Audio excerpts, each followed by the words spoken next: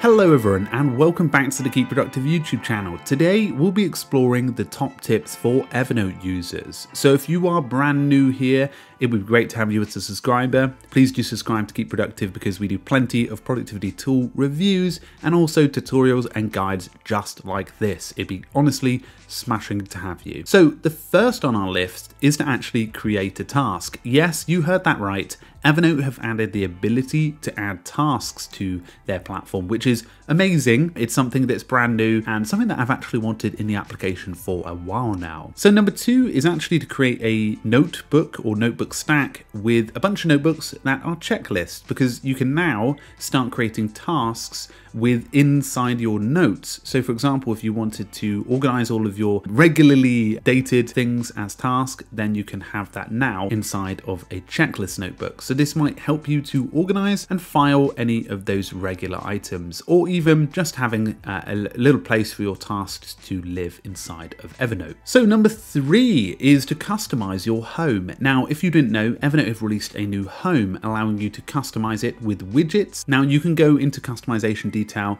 by moving each of the widgets around, even changing their size and removing any that you don't use. You can do a range of different things. This really helps you to customize and improve how you use Evernote, and it also reflects on the mobile devices too. So number four, in the Mac version at least, you can go up to the top Mac menu bar, and when you click the Evernote button, you can go down and capture a specific part of the screen or the whole screen. This is really helpful if you're trying to demonstrate something to someone and want to quickly send it in a note. You can capture that as a note and then send that on to somebody else. So a really neat little feature if you've missed that. Number five is the ability to show tags when you're in the notes preview windows. So for example, if you want to be able to scan all of the notes via the tags that you've created with it, this might be handy, especially when you're trying to do something quite fast and you've already had a great tagging system. So perfect for those who are really taking tags to the next level. Number six is to remove note counts. Now you can do this in the preferences section on Mac and Windows, but if you want to remove those note counts on the left hand side so that you don't see them in the sidebar, just to make your account look a little bit neater, that's something you can do through the top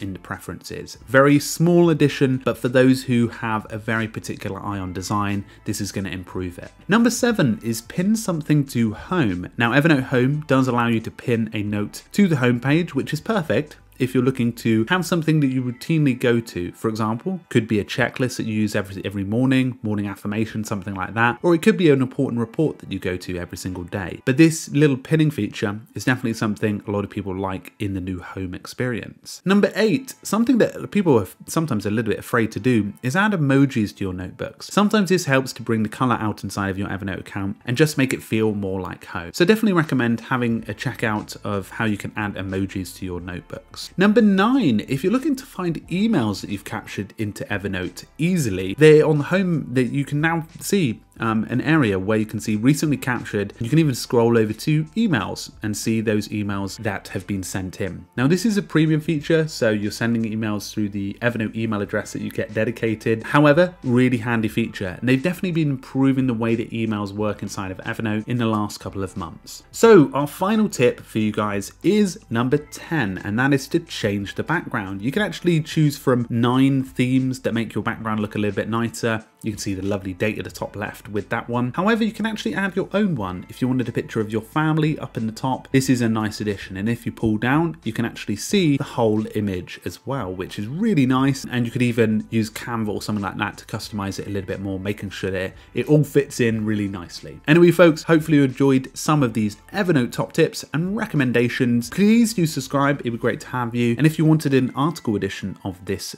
piece, then you can feel free to check that out below as well. But anyway, guys, I hope you're enjoying today, and make sure to subscribe, and I'll talk to you all very soon. Cheerio.